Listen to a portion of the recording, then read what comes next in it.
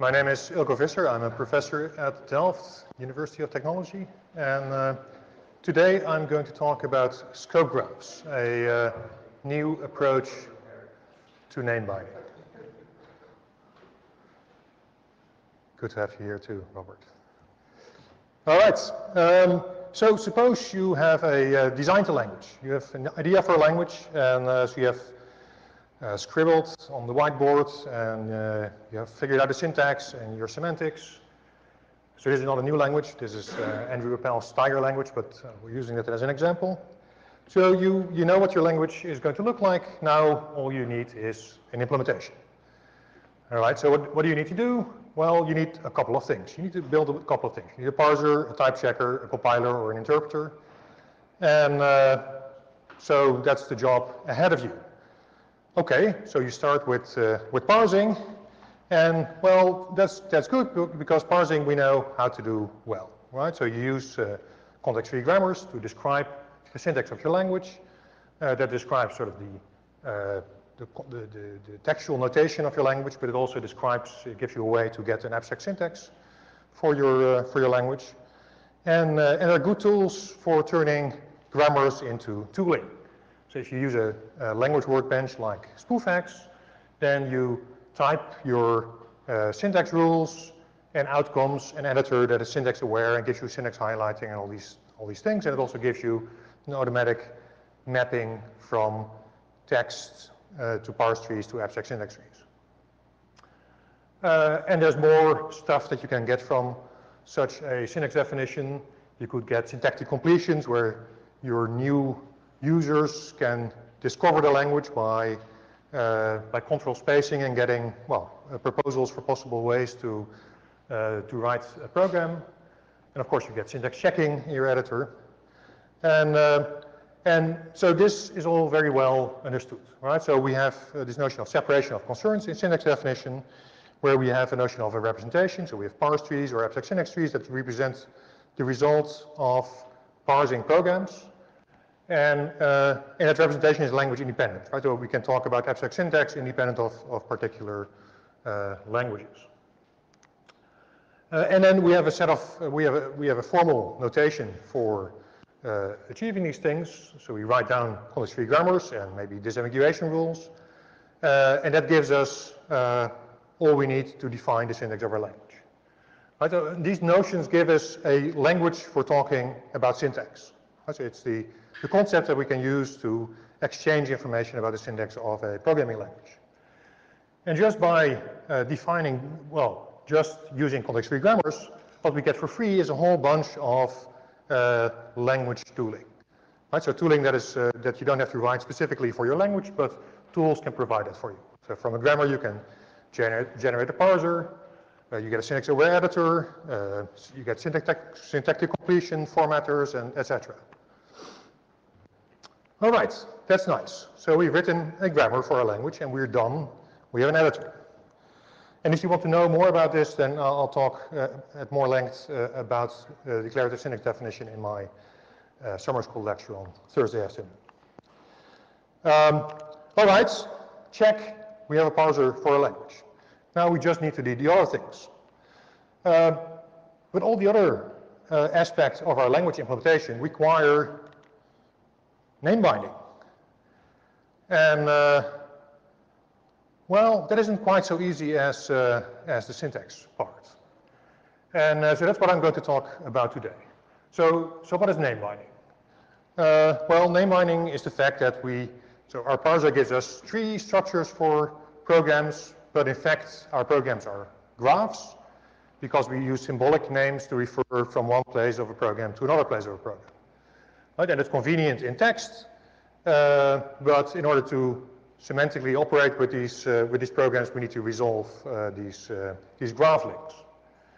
Right? So this occurs as variables, local variables in functions, or function calls that refer to function definitions, and we have to take care of scopes. Right? So we may have deeply nested scopes, and we may have to figure out in which scope a variable is defined, taking into account shadowing.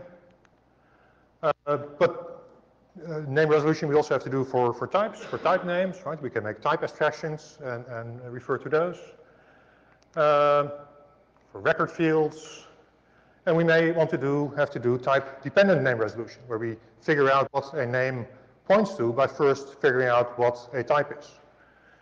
For example, here in this expression, origin.x, we would like to know what x is this name referring to. But in order to figure that out, we first need to figure out what this expression refers to. And that has a name, which refers to some declaration, which has a type, which we need to figure out what it points to. And then via that path, we can figure out what the record field the x points to. All right, so that's the idea of name binding. And now the question is, how do we define the name binding rules of our language? Or put otherwise, what's the BNF of name binding? Right? It would be nice if we could write down declaratively what the name binding rules of a language are, and from that generate a whole bunch of tooling. And that's what this is about. So what we would like to achieve is for name binding similar as what we have for syntax, namely a standard representation where we can conduct and represent the results of name resolution, and declarative rules that allow us to write down what the name binding rules of our language are, and then from that derive all kinds of language independent tooling. So to start with name resolution, that says, well, from the use of a name, what is the definition of the name, and from that we can get code completion and refactorings and all kinds of other tools. All right, and so this talk is about scope graphs. That is our proposal for a common representation, so the ASTs of name binding. So what are scope graphs? Well, the idea is simple. We take a program, or the AST of a program, and we map that to a scope graph. And what is a scope graph? Well, a scope graph consists of scopes, which are these circles, which can be connected by edges. Scopes can have declarations, so these are pointed to from a scope, and we can have references. References are names that point into a scope in which they are references. And then given a scope graph, we want to do name resolution. And name resolution is a matter of finding a path from a reference to a declaration. So if you fall asleep now, this is what you need to take away from this talk. But we'll go look into this into a bit more detail. So we have developed a formal theory around this idea of scope graphs. So there's a calculus of name resolution which tells us how to resolve names in scope graph. And it consists basically of 4 reachability rules, and we'll look at visibility later.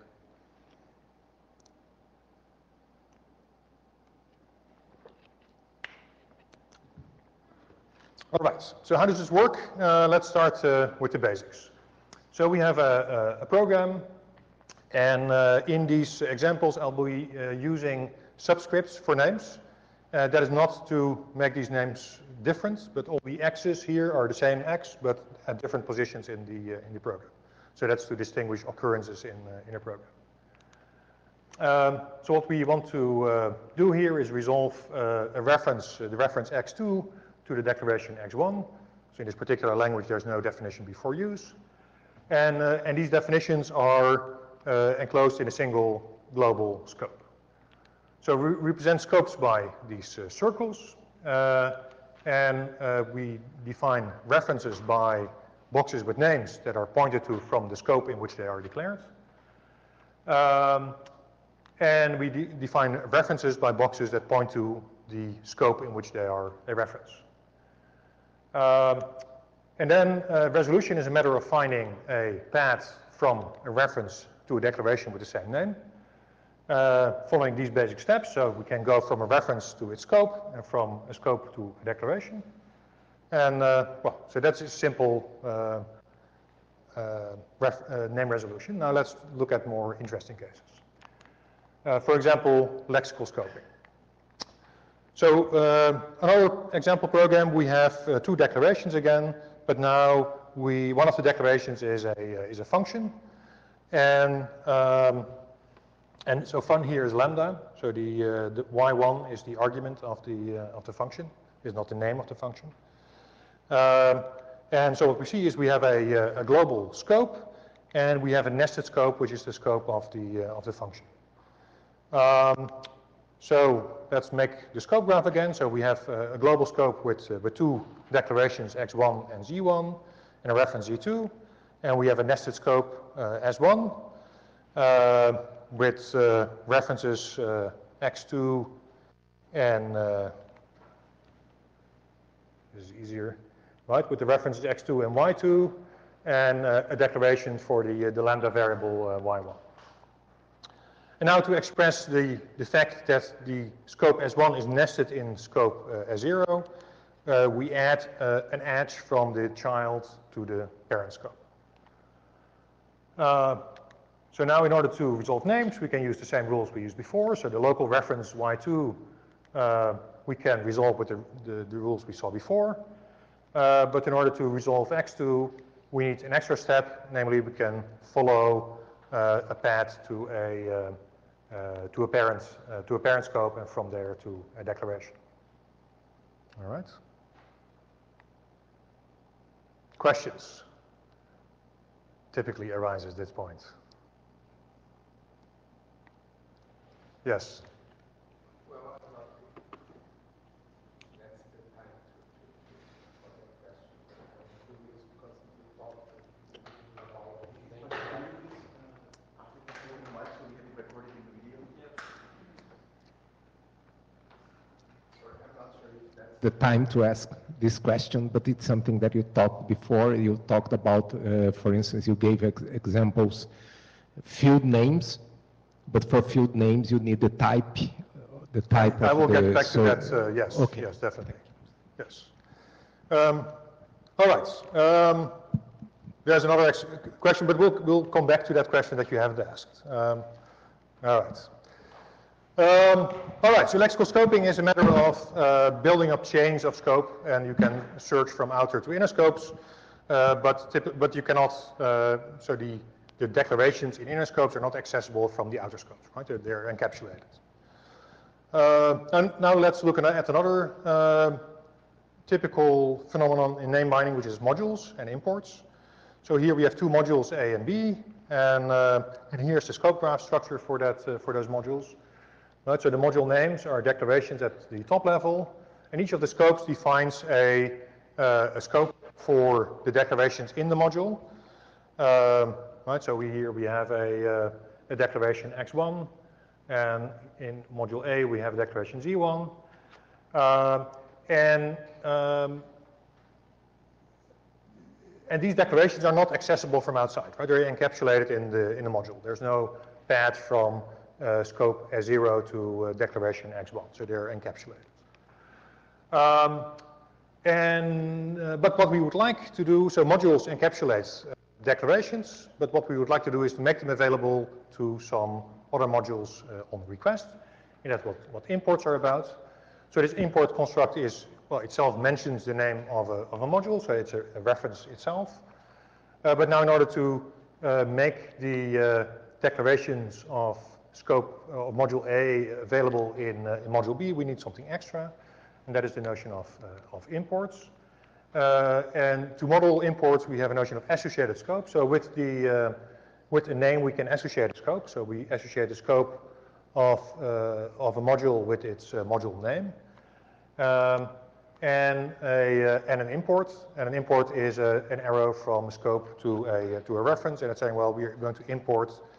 The intention is we're going to import the declarations in a scope associated with the thing that, well, let's look at the rule. Right, so what we would like to do is resolve Z2 to the declaration in module A, and well, we can go to the module it's defined in, but then we get stuck. But then using the rule for imports, we can resolve this. So what we first need to do is, so this rule says, if we have an import of R1 in scope S, and we can resolve R1 to a declaration R2, and that has an associated scope SR. Then there's a virtual edge between scopes S and SR. Right, so now if we resolve A2 over here to the module name A1, then we get a virtual edge from the scope of module B to the scope of module A, and that allows us to resolve the Z variable in the module it is defined in. All right. So the final pattern is qualified names. So with import, we said, well, we import all the declarations from a scope into another scope. Sometimes we want to be more precise and say we want to have a particular name from a scope. And that is what what qualified names does, right? So here we're saying module N defines some name, and it can define lots of names. We want to use a particular name. So we have a static access to the declaration S1 in module M1. So how to model that? So rather than importing all of module N1 into module M1, what we do is make this S2 a reference in an anonymous scope that doesn't, well, really correspond to a block in the program. In that scope, we import the module N, and that allows us to then, well, resolve the module N to its associated scope, and then via the import rule, import a particular name from that module. All right. So these are the basic ideas of the resolution calculus. It allows us to, so we build up graphs that represent the name binding facts of programs. And using these rules, what we get is reachability in that graph. Right? So we can go from references to declarations, and these patterns allow us to model a wide range of binding patterns. But how about ambiguity? So that's the question I was expecting. So what if there's two declarations that can be reached from a reference? And to deal with that, we extend this calculus with the notion of visibility, where we can disambiguate between multiple possible paths for a reference. And so it doesn't modify the reachability rules, but it gives you a predicate on deciding between paths. And we'll look at examples of that. So first off, here's a basic occurrence of a possible ambiguous scope graph. So we have a scope with two declarations for the name X at different occurrences. And that means the reference X3 now has two possible paths, right? We can resolve it to X1 or we can resolve it to X2. And so this resolution is ambiguous. And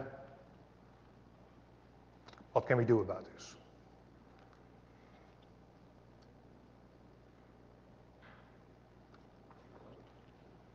Yes.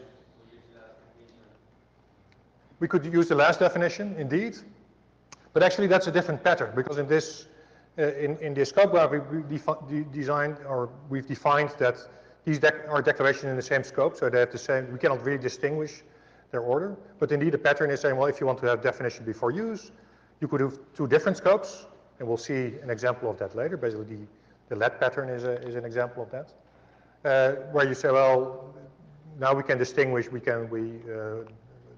We want to prefer the one that's closer. We'll see in one slide. But in this case, we could say, well, this is just wrong, right? I mean, this is a scope and it has two declarations of the same name, so that is wrong. Still, we want to be able to have scope graphs that represent that kind of erroneous information, because real programs do have these kinds of errors. So we do allow these things to occur, but then we can decide, well, but this is wrong. There's two references. There's two paths for this reference, and so this is an error that you can display in your IDE. But sometimes actually this may not be an error. So this is OCaml pattern matching, and there you can have multiple patterns that define the same variable, and so a reference in the body of such a case would refer to either one of those depending on the pattern match outcome.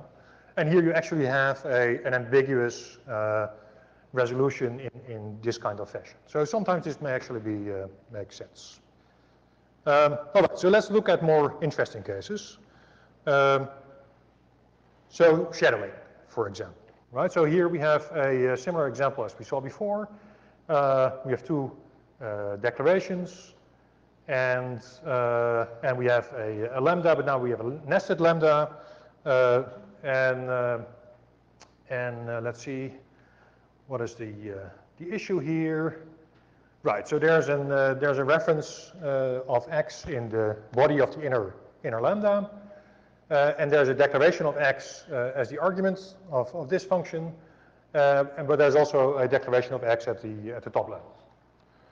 All right, and we see that in the graph here. So we have a reference at the bottom, and we have a declaration in scope S1, which corresponds to the lambda, and we have an x declaration at the top level in scope S0.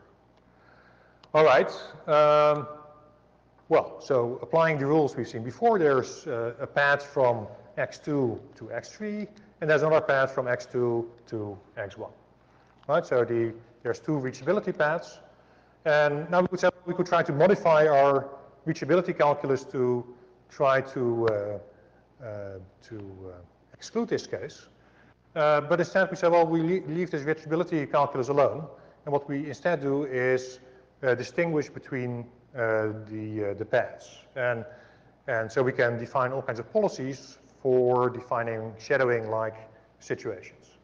And so what we want to do here is define a specificity ordering that compares paths. And the specificity ordering here says that we want to prefer local declarations over declarations that we find via a parent edge.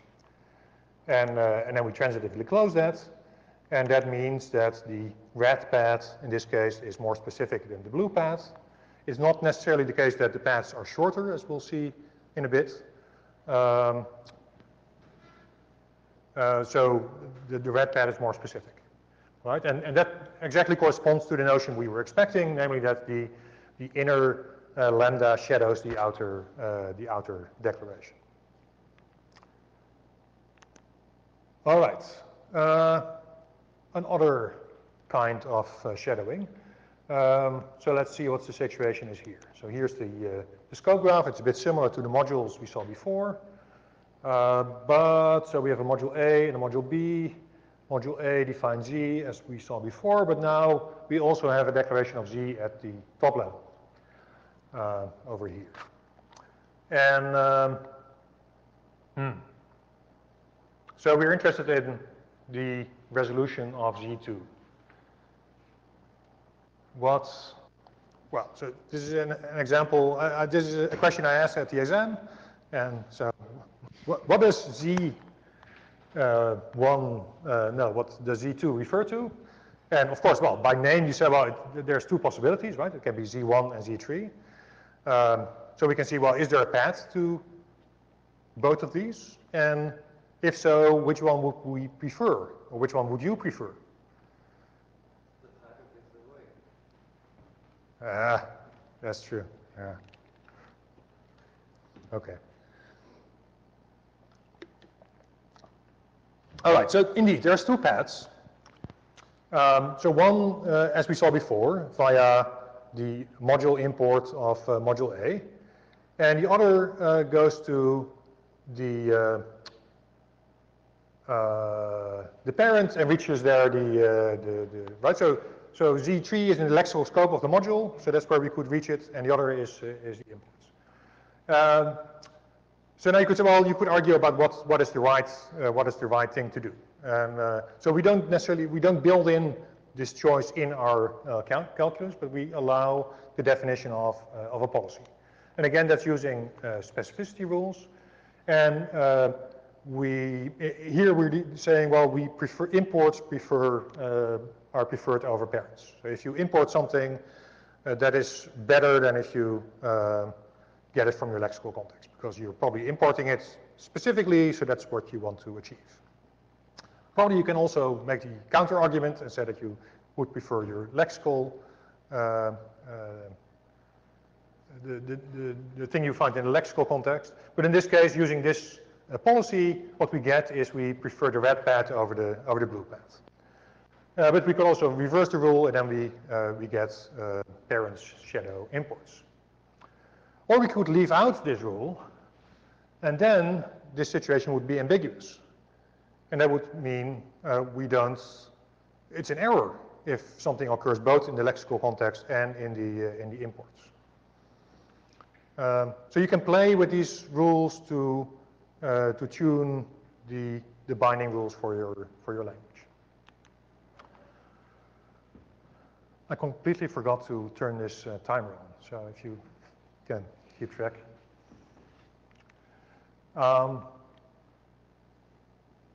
All right, so here's another variant. So we said imports shadow parents, but we can also say that we have, instead of imports, we have includes.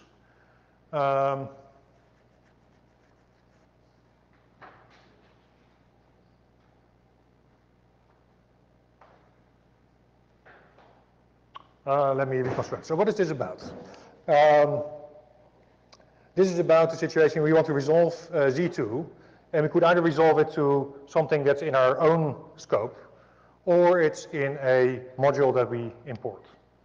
And so if we say that we prefer local declarations over imports, then we would prefer the resolution of Z2 to Z3.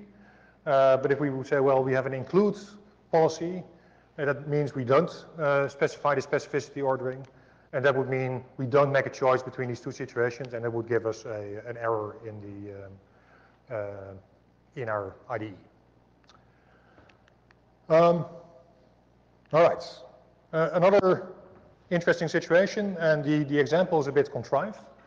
So this is a variant of the qualified name situation. So we have we're using this qualified name S2, and what we're saying is give me the S from module N, right? But it happens in this case that module N doesn't have an S, but there is an S in the lexical context of N. So there is a path that says, well, go from S via the import of N to its scope, and then take the parent edge to the enclosing context, and there find the definition of S. And so the example is a bit contrived because the scope that we're doing this in is the same scope as the lexical context of the module, but suppose you're importing some module from somewhere else, and it has a lexical context, and you're trying to get a member of that module, but it doesn't have one, and so that means you get one from the lexical context. Is that a good idea? Maybe not. And so we would like to be able to model that in our policy. But again, you may want to say, well, yes, that's an excellent idea. But let's suppose we want to forbid that kind of situation. What we can do is define a well-formless predicate on paths that defines that paths can have a certain form. And in this case, what we're saying is paths should have this shape. So you go from a reference via a chain of parent edges, and then possibly a chain of import edges to a module, and there you find a declaration. But what you cannot do is go to through an import, and then through a parent edge. So that forbids paths of this shape, and so it doesn't allow you to go to the lexical context of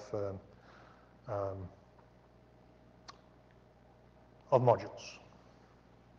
10 minutes? All right. And there's a couple of more of these patterns, and let me skip those. Well, there's only one. So the basic idea now is our calculus for name resolution. So we have reachability, which allows us to find paths in a scope graph from references to declarations. We have a well-formless predicate, which allows us to define a predicate on a regular expression on the labels of paths, and that allows us to forbid certain patterns or allow particular patterns.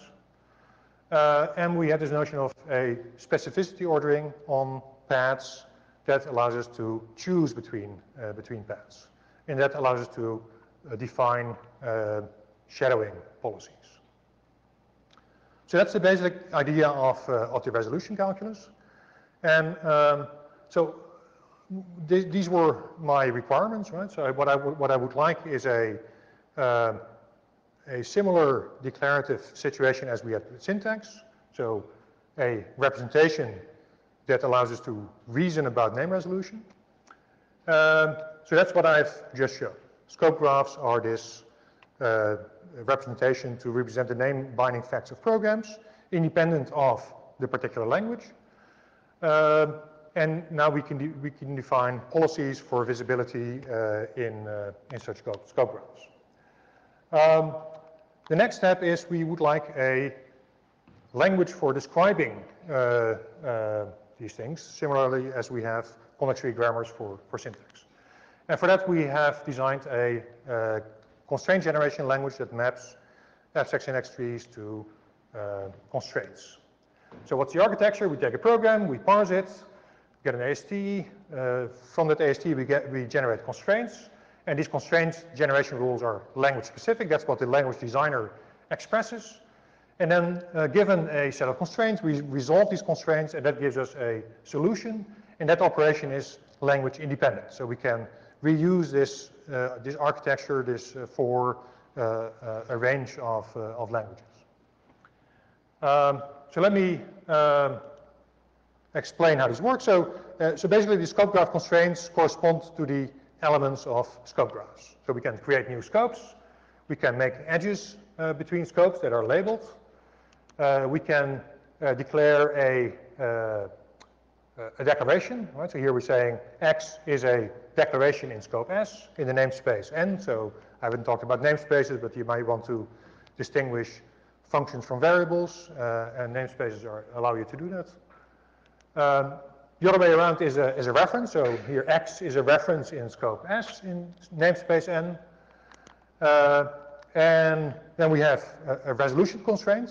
So these constraints all are basically building up a scope graph, and the resolution constraint says, well, given this reference X, find me its declaration D by finding a path in a scope graph that is visible, etc.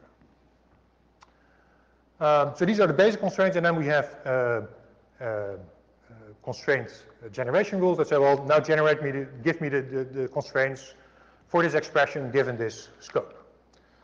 So let me illustrate you how that works. So here we have a program, we map it to its AST, and what we're going to do is build up, well, we have a scope from the context, and what we're going to do is build up the scope graph given constraint generation rules over here.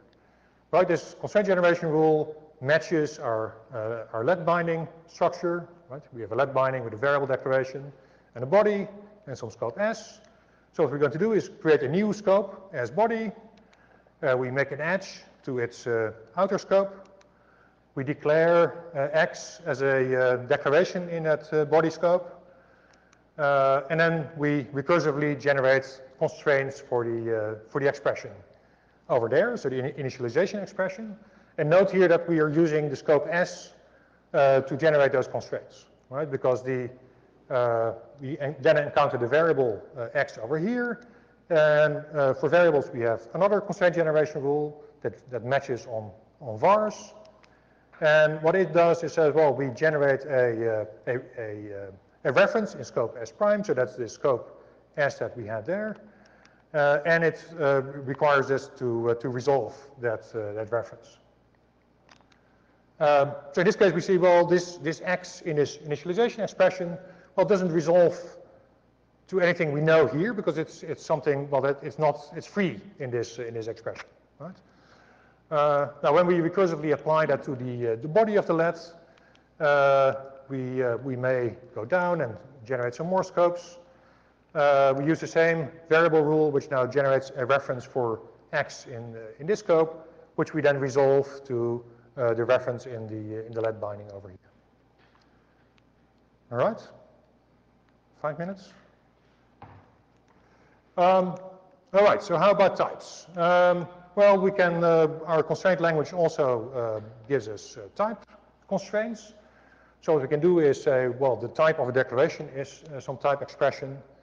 We have type equality, subtype, and well, there are possible extensions. And then we can define the typed constraints. So basically, it's the same constraints, but now we associate types with expressions and with declarations and references. And this allows us to resolve the types. This resolution here resolves the declaration of the variable x over here, and this constraint retrieves the type of that declaration, which is then the type that we infer for the variable. So in this way, we can define a constraint generator that gives us the constraints for a program that, when solved, do both name and type analysis for our program. So now I have a more interesting example, which is type-dependent name resolution, which is exactly sort of the interesting case, but I'm going to skip that in the interest of time. But if you're really interested, then crash my summer school lecture on Thursday, and I'll show that. All right, so what do we have? We have an approach for declaratively defining the name binding of programming languages. That consists both of a representation, scope graphs, and a declarative language in which we can define, by means of constraint generation rules, how we map ASTs to scope and type constraints. And this gives us a language for talking about name binding in programs. So given these definitions now, what we can do is generate all kinds of language-independent tooling that works with types. And so we have implemented this approach in the Spoofax language workbench. And so you write your constraint generation rules, and what you get is not only an editor that's syntax aware, but also an editor that is type and name aware. You can do navigation, it does name checking, etc. We're applying that to a bunch of languages, so we're slowly scaling up to more realistic things. It's still a work in progress. We also have an approach to connect this to semantics of programming languages, more in my summer school lecture.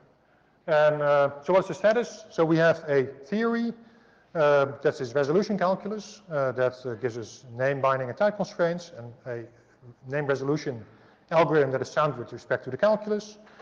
And we have this mapping to runtime memory layout. And we have a language for defining the name binding rules called enable2. And we have tooling to go with this. So we have a solver that's now getting acceptably fast. Well, acceptably slow, I guess you should say. And this is integrated in the Spoofax language workbench, where you can use it, and you get editors with name and type checking and navigation. And so this has, so what are the limitations? It's a domain-specific model. So what we can do, so the practice for name binding is Turing-complete algorithms and compilers. We cannot hope to cover all of those algorithms. So this really is kind of a normative model that says, well, this is what name binding is. Now the question is, is that adequate, right? And that requires experimentation. Now, I think it does cover sort of sane name binding models. And I think that's a good thing. Just like using context free grammars for your syntax gives you a sane model for the syntax of your language. So there's still room for future work. So these scopes are really interesting, it seems, as a model for structural types, but that requires operations on comparing scopes. We are still struggling with generics, but there's an idea to use dependent object types. Inspired by dependent object types, there seems to be a solution there. We're working on type soundings of interpreters automatically, and that is progressing well. And there's a bunch of things to do in getting tooling more performant, doing incremental analysis, etc. So to conclude, I presented scope graphs as a solution for name binding. What I hope that this will provide us a common cross-language understanding of name binding and a foundation for formalization and implementation of programming languages. And I would be very interested in your feedback offline or otherwise. And thank you.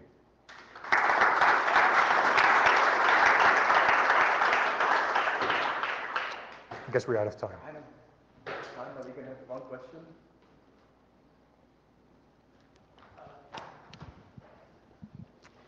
So let me ask by giving you one example of dirty hacks that may be done in some languages, asking whether this could be translated. Imagine that in a function, if it declares a return type, you want to resolve the identifier result to a synthetic variable of that type of the function. Is your approach able to do this? Yes, that's fine. You can just make up names. They don't have to come from the program. Yes. That's it. All right. Thank you.